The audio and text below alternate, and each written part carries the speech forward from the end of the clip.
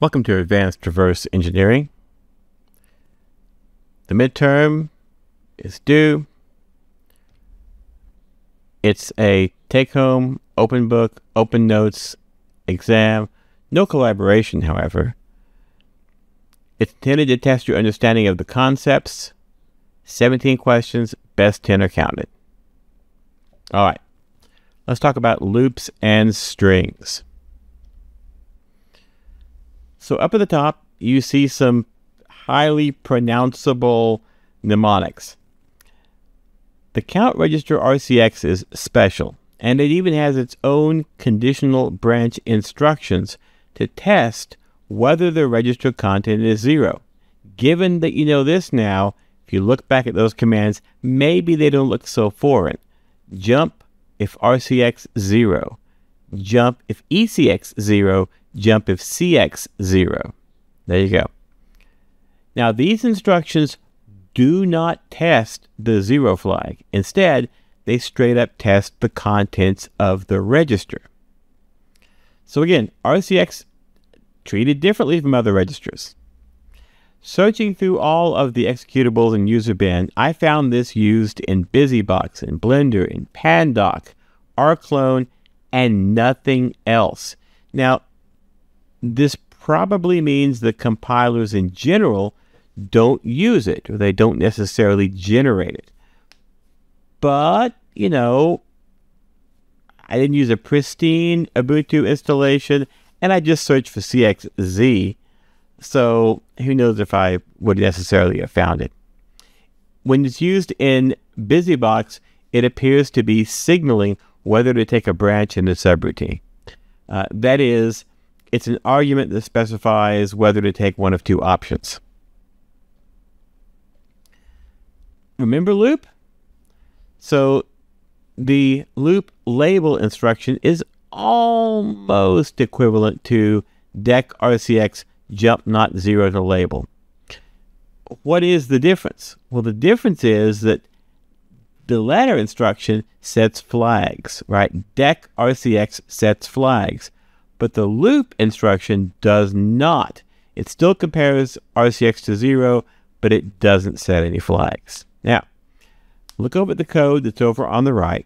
Use your assembly reading skills and tell me what is the exit value of this program, right? The final value, in this case, will be an EDI when system exit is called. So go ahead and pause here. Take some time to look at it, see what you think the exit value is going to be, and then we'll continue, right? So I'm going to load RCX with this. I'm going to run the loop. RSI is going to get that. RBX is going to get that. REX is going to get 60 for exit. I'm going to do a syscall and halt. Okay. Flags are actually set right here with the compare RCX and 76. Okay, what is RCX? It's this. So that comparison is not going to be successful. All right, the 0 flag is going to be clear because 76 and FFFF are not the same. So the 0 flag is clear. The move does not modify flags. This move does not modify flags. The loop does not modify flags. Moving 0 into RSI does not modify the flags. So when I get here to the conditional move, I'm going to look at ZF, but ZF was only set right here. So it's clear, so this move does not happen. Nothing is from RBX is copied into RDI, which means the contents of RDI, whatever we set it to last, well, right up here we set it to 100. That means that down here when we get to the actual syscall, RDI is still going to be 100.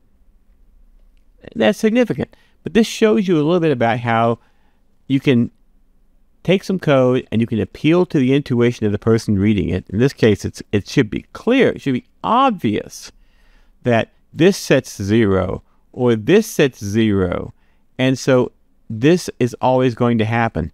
But in fact, it is guaranteed to be clear and to not happen. So there are some other variants of the loop instruction that we can talk about. Loop E and loop NE. And they have synonyms. Loop E is a synonym for loop Z. Loop NE is a synonym for loop NZ. And that's pretty much normal, right? Branch if not equal and branch if not zero, again, those are the same. Two variants for mnemonics. These all terminate when RCX reaches 0. That's the same behavior as loop. So if I'm using loop E in place of loop, I'm still going to count RCX down to 0, but they can also terminate early, and they terminate early by testing the 0 flag. So for example, with the loop Z, if RCX is 1, I decrement it, now it's 0, I check it for 0, it matches, I terminate. Or I decrement RCX and I check the 0 flag is set, then I terminate. Okay, make sense? So there's two different conditions under which the loop will terminate. So let's take a look at the code at right. I put 10 in RCX, I compare RCX to 7, and I do a loop NE, loop not equal, back to top. So if this were just straight loop, this would count down 10 times. Because it's not, it's going to be 10, compared to 7, does not match. It's not, RCX is not 0, and the 0 flag is not set, so I go around. Now RCX is 9, doesn't match, I go around. 8, and then finally I come around at 7.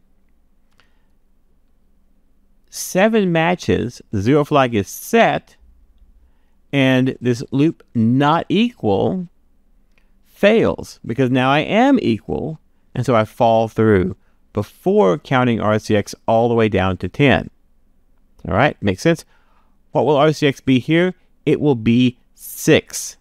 Right? It was 7 here when the 0 flag got set. Then I hit the loop instruction. The loop instruction always decrements RCX, so the 7 becomes a 6. And that's what we have here. 6 gets put into RDI, and the return value of this whole thing is going to be 6. Here's another example. I start out with RCX 10. I compare it to -7. It's never going to match. So in this case, the loop's going to count all the way down to 0 and terminate. Now, we're going to decrement RCX when it's 1. It's going to be 0. We'll compare it to 0, and we'll stop, which means at the end of this, RCX will be 0. 0 will be put into RDI, and will terminate. The return value will be 0. Hope this makes sense to you. How common are these?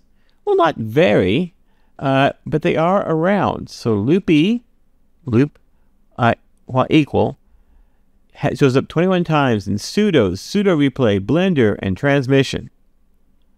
Loop Z never shows up because it's just a synonym for loop E, and so the disassembler probably prefers loop E over loop Z. Loop NE shows up once in Pandoc, and any other loop CC shows up about 109 times, and that could be just loop or any member of the loop family. Now, in addition, these processors have string-oriented instructions. We've mentioned before, RSI is the source register, RDI is the destination register, there is a direction flag, and I've mentioned before that there are string operations. These are the string-oriented operations.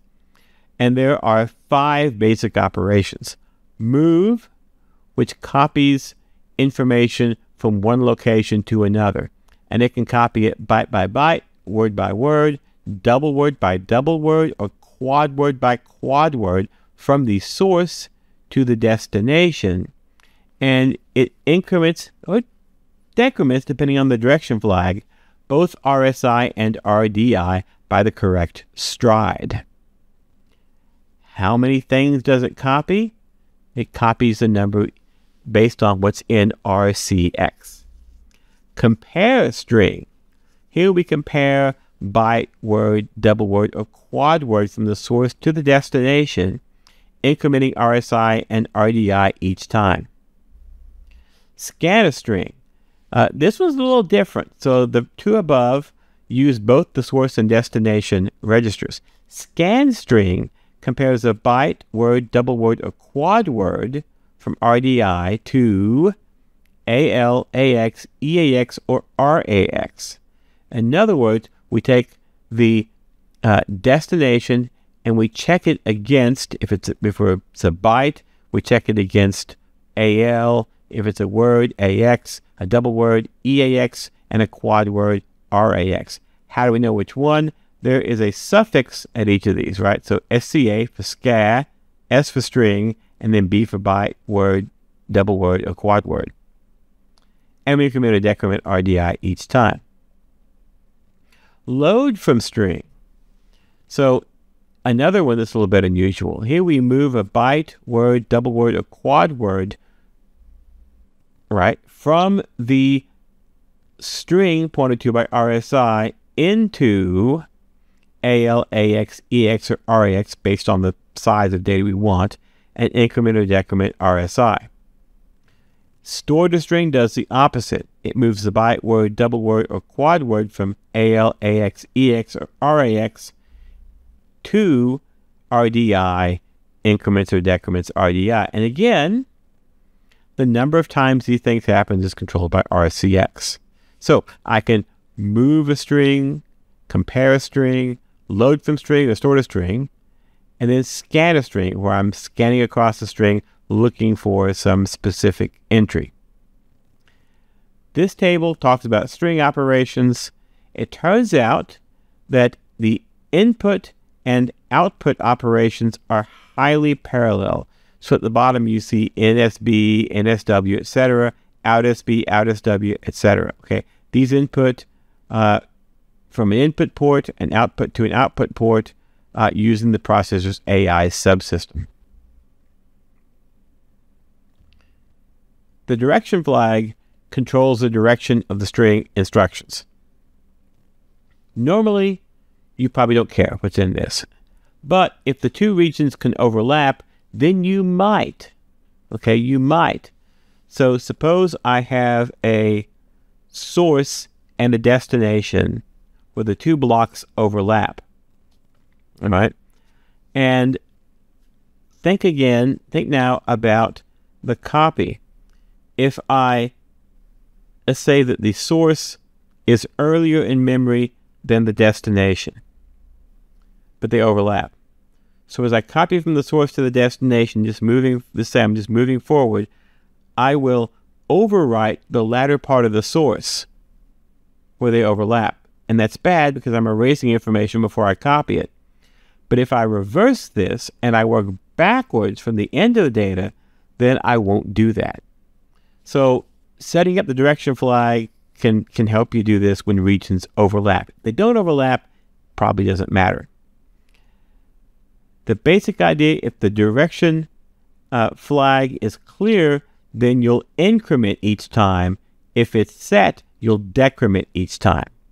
How do you set the direction flag? You use set direction flag STD. To clear it, you use CLD. Okay? The flag is commonly clear, so you're incrementing, but if you want to use this, it's probably a good idea to set or clear the flag appropriately before you use it.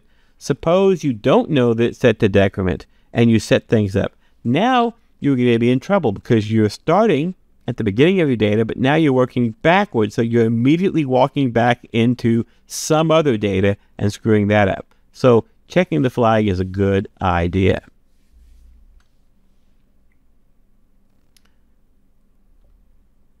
How common is this? It's actually pretty common.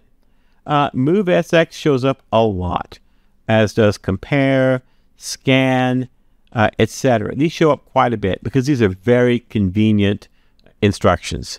They deal with chunks of contiguous data. There are also the repeat modifiers. These are not themselves instructions, but they can be used in combination with one of the string instructions to cause it to repeat. How often do they repeat? That's controlled by the RCX register. So I mentioned before, you can use RCX to control how often that happens. This is the mechanism for doing that. MoveSB by itself will just do one thing and update the registers. It'll increment RSI and RDI. If you want to do multiple times, you need to put rep in front of it. And that will repeat the MoveSB until RCX reaches 0. Same way as loop would do it. Along those lines, remember loop E, loop NE, loop Z, loop NZ. Same thing here, but with the repeat instructions. Okay, and again, these are prefixes, not instructions themselves. So over on the right, you can see I want to copy a string. I want to copy from stir to pad, and I want to copy this many bytes. So I put the number of bytes in RCX. I put the source and the destination, the appropriate registers. Has to be these registers. I can't use any others. I have to use RSI, RDI, and RCX. Then doing the actual copy is easy. I just say rep MoveSB. Ideally, I would have already cleared the direction flag, but since I'm starting here, I'm going to assume the direction flag is clear. There you go. Find the first exclamation mark and replace it with a period. This is a good use of this sort of stuff. So I take pad, which is where my copy is. I load it into RDI. I load the byte I'm looking for into AL. I load the length of the string into RCX, and I repeat while not equal SCASB. So now what's happening here? SCASB is scanning byte by byte across the string. The B is for byte, scanning byte by byte across the string. If it finds a match for this, the 0 flag is going to be set because of that match. And so the repeat while not equal will then fail and it'll drop out. Now, I will be off because just like the fact that loop always decrements RCX, the scan always increments or decrements, depending on the direction flag, RDI. So in this case, I'm moving forward. The correct location where the exclamation mark is actually at RDI -1. And I put a period there. All right. Hope that makes some sense to you. Try out that code and have some fun. Notice that this instruction runs however long it needs, as does this one. There's no direct branching in the code. It's just an instruction that does a lot of work. And that's great because it eliminates branching. So now I have slides that go through these two examples, which I just went through. That's fine. The only way to learn assembly is to spend time reading and figuring it out, and then spend time writing assembly language to understand it better. You need to do both, really, to get good with assembly. Let's talk about control flow in assembly programs. And in particular, let's talk about anti-disassembly. So, remember, the actual state of the machine is the ground truth, and everything else might be a lie or misleading. Object code is treated as if the control flow is static and explicit, but that's not necessarily true. The control flow can be modified, potentially at runtime, and you can do that in a number of ways. Now, almost all disassemblers assume an address will be used only once in a listing, right? It will not show up somewhere else. That's not true, and it isn't even true that an address is only part of one instruction. And a single address in a program might be part of multiple instructions. How could such a thing happen? Well, we're going to talk about that right now. So here is what I'm going to call linear disassembly. Most assemblers assume that the linear sequence of bytes encodes a linear sequence of instructions. But that's really just an assumption. So over on the right, we have EBFF, that's jump -1, followed by 31CE. That exclusive ORs two registers together. Is that what that really does?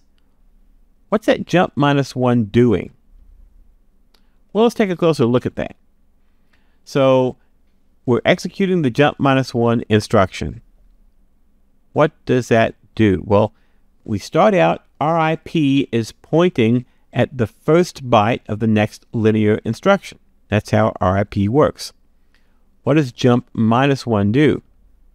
Well, it does just what it says. It decrements RIP by 1. So now RIP is pointing at that FF, and we have to reinterpret that as an instruction, and that turns out to be push instruction, a push instruction with RCX, followed by a return, and so they won't return.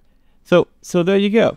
So the original instruction looked like we're going to do 2 instructions in a row and perhaps keep going, but that's not what happens at all.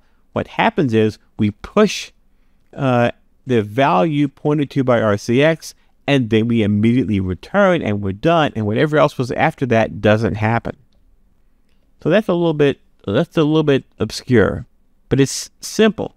Let's look at a more complex example.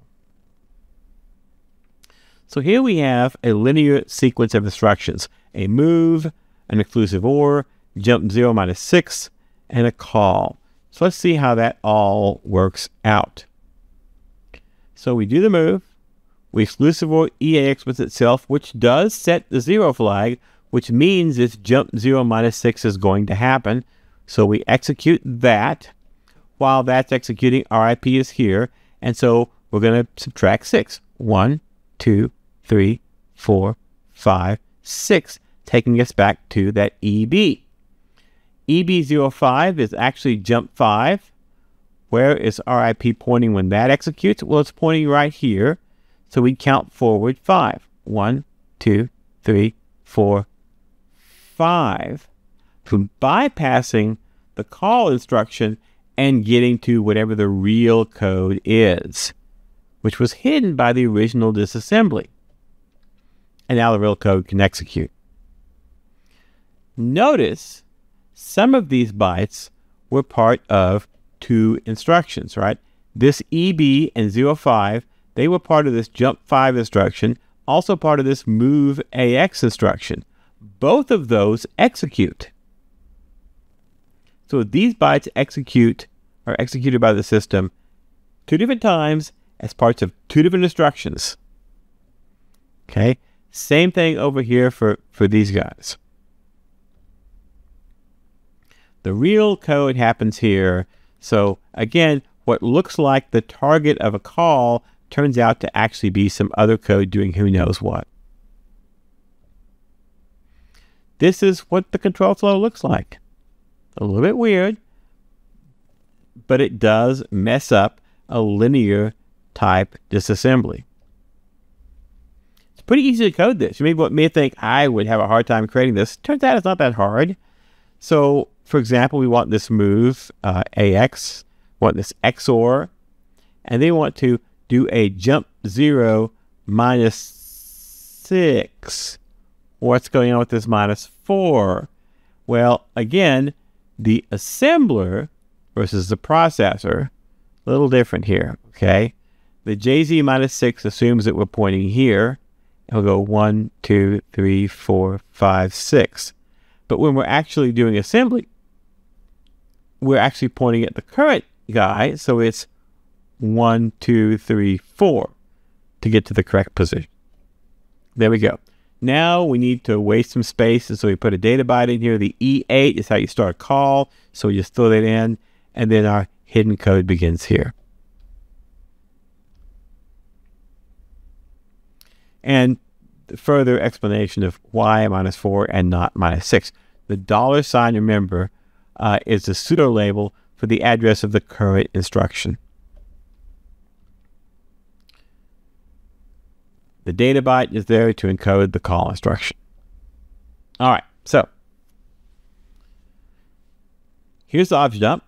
of that code, and you'll notice we do a move XOR JE2. That would be somewhere up in the middle of this. Call 16cc, add some stuff to a syscall and halt. This looks reasonable. It looks like a basic block, but in reality, it's not quite what it's doing. So Object has gotten it wrong. Now, this kind of code isn't necessarily going to fool a lot of tools, but it will fool a surprising number. Let's talk about another technique, push return. So a push return is a little different technique. It's another common idiom in addition to push return is push return, etc. So over here on the right hand side, we load RAX with the address of there, which is down here. We increment RAX, so now we're pointing past this data byte. We push RAX onto the stack.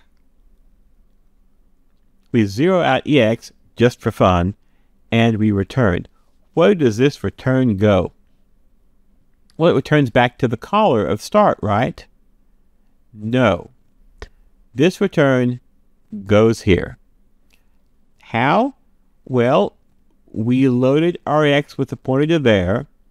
We incremented it, so now we're pointing at the beginning of this move, and we pushed it onto the stack. The thing on the top of the stack is the address of this move, and that's what's on top of the stack when we return, and there we go. Now, return takes us here, and we do this code. Push return can be done as well. Push one address, push another address. This return will go to B, and then within B, we might do another return to go to A. Okay? Equivalent to call B and then jump A. Hope that makes sense.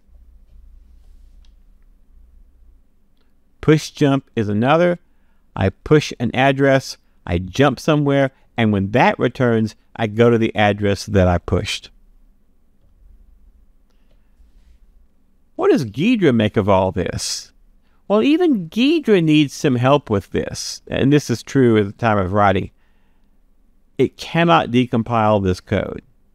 It does correctly compute the value pushed on the stack this time, but we can make that computation as complex as we wish, and we can beat it.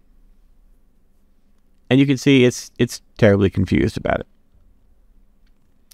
Most, and maybe all, security depends on somebody somewhere playing by the rules. Some of those rules are explicit.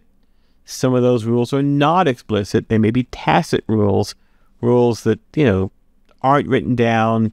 They're just conventions. Sometimes you don't actually have to follow the rules. You can just pretend to, right? Some rules can be broken. There's no enforcement. The stack, in particular, is just unprotected memory. You can write to it or read from it however you want to. You can modify the stack pointer however you want, so long as you don't trigger the operating system's heap guards or override a stack canary. We may talk about stack canaries later in the class. The instruction pointer is just another register, and you can modify it in a bunch of ways. There's lots of stuff you can do to make things very, very difficult for analysis programs to deal with it. At the end of the day, what's really going on in the machine is the true machine state. Your attempt to disassemble it is just your best effort to understand it. All right, control flow. Here is a piece of Linux source code. Taken from the latest Linux source. And you can see what's going on here. We do some stuff. We check to see if something is true. If it is, we go to fail. We check this. If it's true, go to fail. Check this. If it's true, go to fail. And then return S. There's a bunch of go-tos. You were probably told not to use go-tos.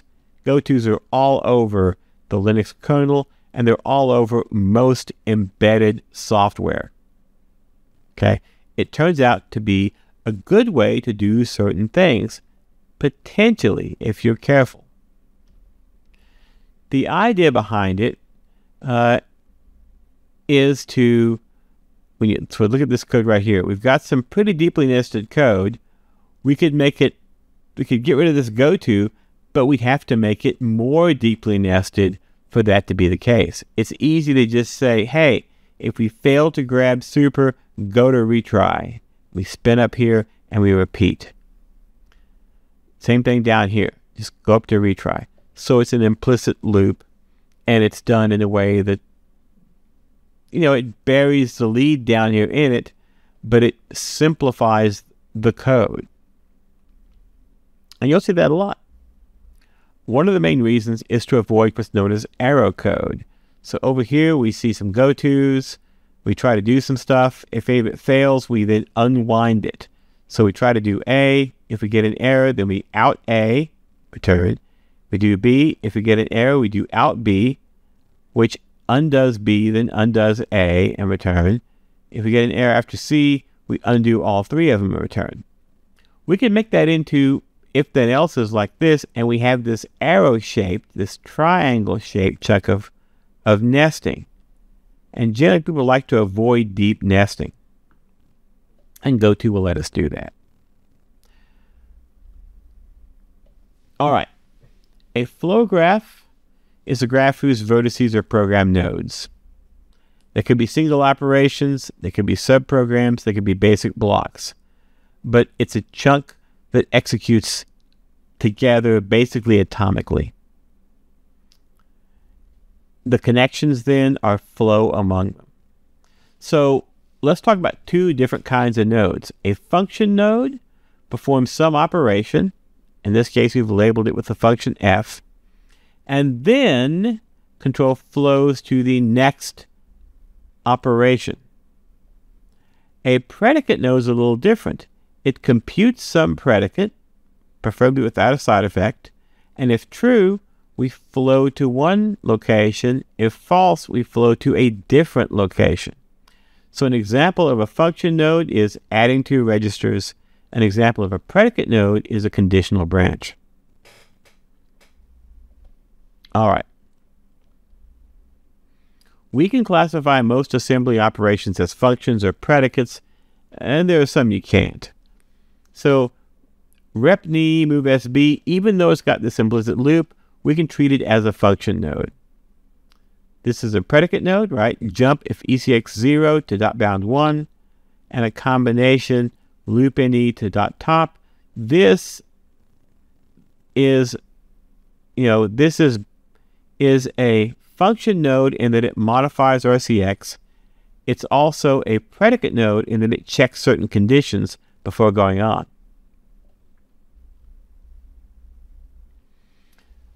A proper program is a program that has a single entry point. That is, control flow enters it at the same place every time. It has a single exit point, and that is control flows out of the program to a single destination. That doesn't mean there's just one exit from the program. That means that all exits from the program go to the same destination. All right? If you've got a program that has a bunch of different return statements in it, that's fine. That's okay. Those are all going back to the caller. But if you have a program where there are some returns, but then there's some other ways to flow out to different locations, that's not a proper program anymore. For every node in the program, there's a path from entry to exit that contains that node. What does that mean? That means there's no unreachable or trap code. And a proper program represents a single function. And you can often decompose a proper program into proper subprograms. Over on the right, this guy right here is a proper program. Control always enters here at the top. There's no returns or anything, so control always exits here at the bottom and returns to the caller. It's got a little if-then statement in here. And here's what the control flow graph looks like. Again, I'm using squares for functions, diamonds for predicates, and this little collector node here just to pull the arrows together. Is there a subprogram that's also a proper program? Yeah, there is. If I cut this arrow right here, and I cut the one over here, I have a single entry, single exit, path through the whole thing, subprogram that drops the first and the last nodes. All right. Programs can be composed by replacing a function node in one program with a proper program. So this gives us a way to compose programs or to decompose programs. Now, this works. This will always work because function nodes have a single entry and single exit, just like a proper program, so I can wire them in pretty easily. If the original program was a proper program, the new program, where I've done the substitution, will also be a proper subprogram or proper program.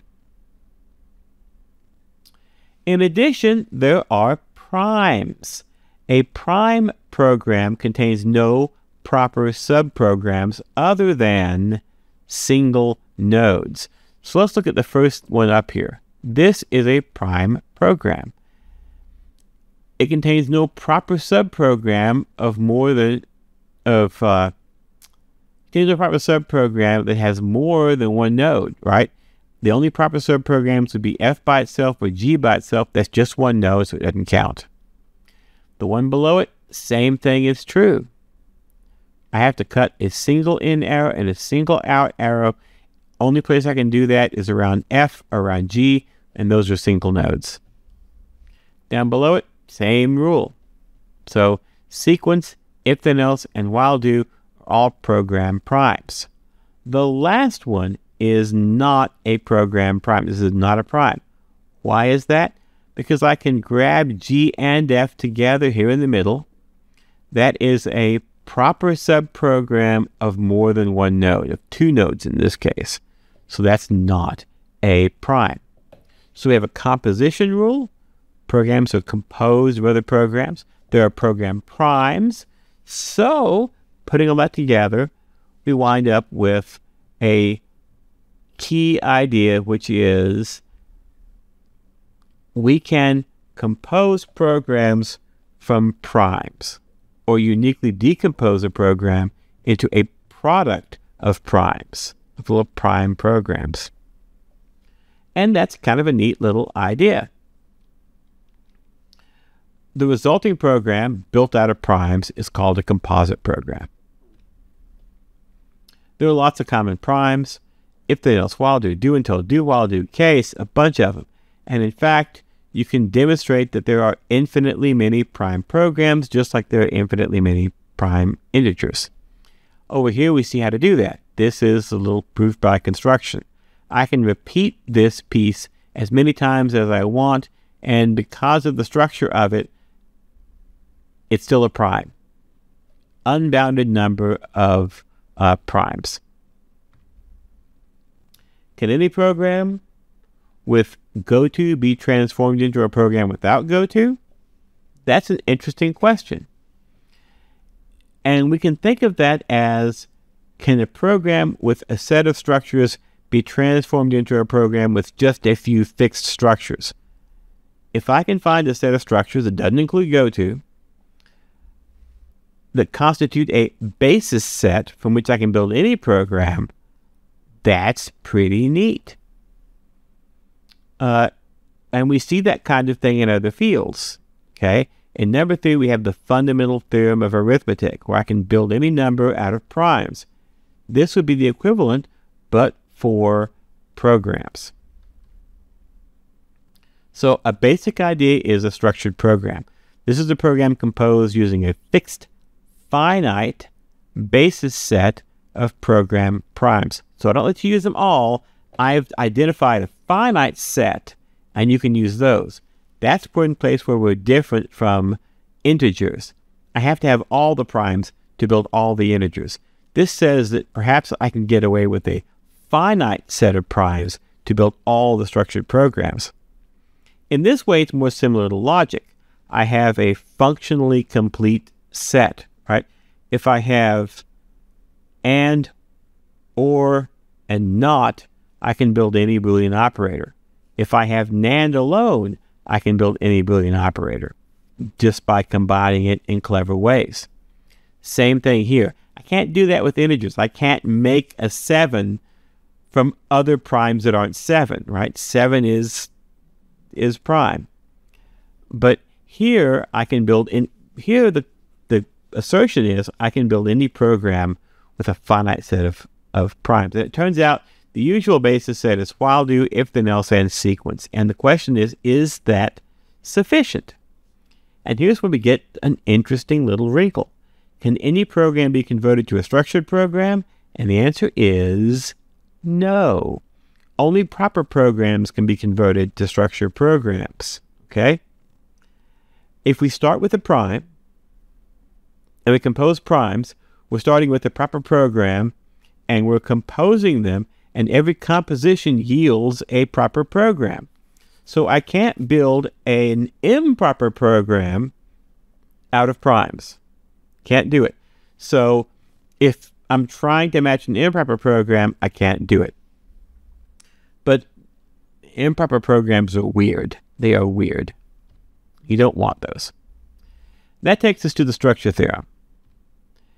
Every proper program is execution equivalent to a structured program composed from a basis set while do, if then else, and sequence using only the in function and predicate nodes of the original program along with tests and assignments to an additional label of no more than log n bits. Actually, the supremum of log n bits. So if the log n turns out to be like 7.2, the answer is you need 8 bits. You need a full bit for that last bit. The proof is constructive. So we're going to take an arbitrary proper program and generate the execution equivalent structured program. What does that look like? Here's how that works. Step 1. Step 1 is probably the hardest step. Assign every operation in the program an integer and assign the exit the number 0. Wow, that was hard. So basically you go through the program and you label all the nodes with a number and you label the exit line 0. Then you divide up the operations into classes, right? Function nodes and predicate nodes. What about jump? What about jump to a computed location, etc.? Those are all complicating factors that we're not going to deal with right now. All right. We add a counter variable. In this case, we're going to call it C for counter. And this makes the program counter explicit. We convert each function node. So each little node, node I, performs function F and then flows to node next. What we do is we convert it to this. F followed by setting the counter to next, the address of the next thing. And we can treat that as the new node F sub I. For our predicate, we play the same game. We set the counter based on that, and now it's not just a little naked predicate node, it's actually a proper if then else. So I have converted each of these into a program prime. This is a little sequence prime. This is an if then else prime. And again, I can treat each of these as if it were a simple function. Now, I add a superstructure around all of these that lets me simulate the original program structure. I initialize the counter to 1, and then while the counter hasn't reached 0, right, the exit line is labeled 0, I see if I should do 1. If so, I perform F1. If the counter is 2, I perform F2. If the counter is 3, I perform F3, and so on. And that's it. So why are we doing this? Well, if I can take a complex, nasty spaghetti code program and turn it into a program that uses only a fixed set of structures, then I can write analysis for each of those structures and then analyze any program. All right? So I can take a program, I can break it down into a smaller set of problems, each of which I have a solution for, and then solve for the entire program. We might also do it to obfuscate a program. I take a nice clean program and I turn it into this crazy initialized loop with this variable counter thing in it and make a mess. That can also be done. So, a question that you might have is the counter essential? Can I eliminate the counter? Well, look up at the top above the line here. I have three little structures. I have one which looks at a predicate. If true, is C is 2. If false, C is 3. So I initialize the counter to 1. I come in here. I run the code. Counter is 1. So I do this little block. At the end of this, C will either be 2 or it'll be 3. Let's say it's 2. I go around the loop. C is not 0. It's not 1, but it is 2. So I would then do this right here, this operation right here. I could just substitute this directly in place of C equal 2. I could do the same thing for C equal 3, and I've now converted these three structures into this new structure at the bottom. And I've eliminated the use of some values of the counter in doing that. In this case, structure 1, when P is true, does F followed by setting C equal to 4. When P is false, it does G, set C equal to 1. But C was already 1, which means I go around and I do this same structure again. This is a while loop. And so I can directly encode it. Check to see if P is false. If it is, do G and repeat. If P is true, fall out, do F, and set C equal to 4. So I can turn these sorts of things into an explicit loop. And notice I've eliminated the use of the C equal 1 for the counter. So the structure theorem there's been a number of attempts to prove it, lots of publications on it. First correct proof is due to a fellow named Harlan Mills, who was an IBM fellow.